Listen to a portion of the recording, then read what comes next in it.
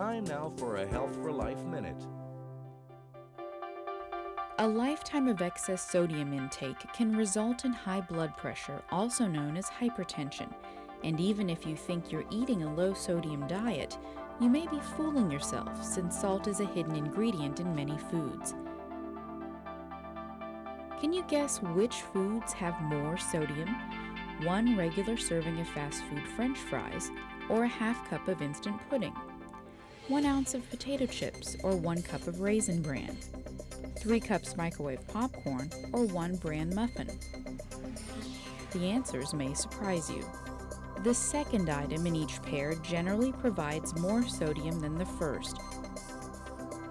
So read the labels. By following a low-sodium diet, you can help control your blood pressure.